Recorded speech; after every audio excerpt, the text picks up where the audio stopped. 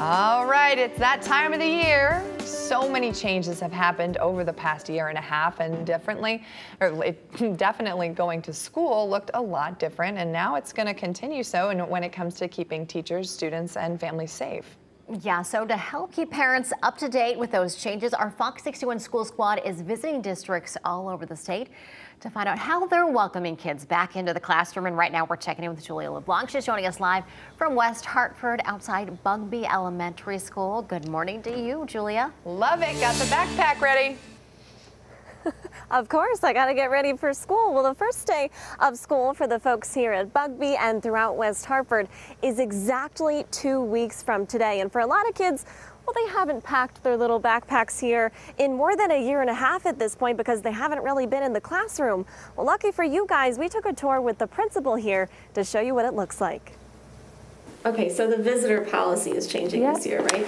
Yeah, so last year, unfortunately, just to keep safe, we kept all visitors out of the building, but this year we're really excited to welcome parents and volunteers back, with a purpose. So if they're helping in the classroom at a center or an activity, they're gonna have to check it in the office, and we will require that they show proof of vaccination the first time they visit, and then it'll be on record, and they're welcome back anytime. So we're super excited about that this year. So when the kids are sitting down, do they need to wear their masks also, or can they take that off when they're sitting? Yep, no, so every single person, vaccinated or not, is gonna be wearing a mask in the building to start the year.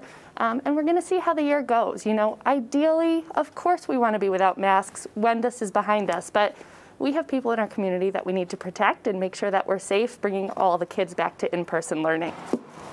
So we'll be grouping students for their reading groups and for their math groups. And ideally, still they'll be 3 feet apart as they're receiving that leveled instruction.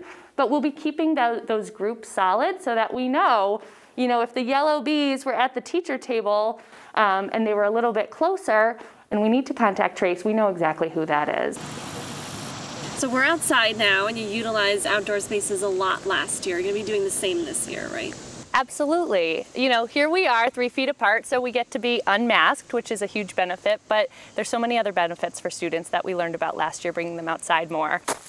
Emotionally and physically, it's great, but of course, just given some of our mitigation efforts this year, they'll welcome the mask breaks for sure. They'll get to see each other's faces, read those emotions more authentically, and just, spend time really enjoying each other. Well, back out here live at Bugby, thank you to the principal for giving us that tour. That's what it looks like for an elementary school. But actually, the students here didn't face as many challenges as the older students, the high schoolers, because they dealt with a lot more virtual learning there. So coming up at 7 o'clock, we're going to talk to the superintendent about what the whole picture looks like for everyone within the district. A lot of changes this year, and we want to let you know what's going on. So join us for that story. We are live right outside of Bugby Elementary School. Julia LeBlanc, Fox 61.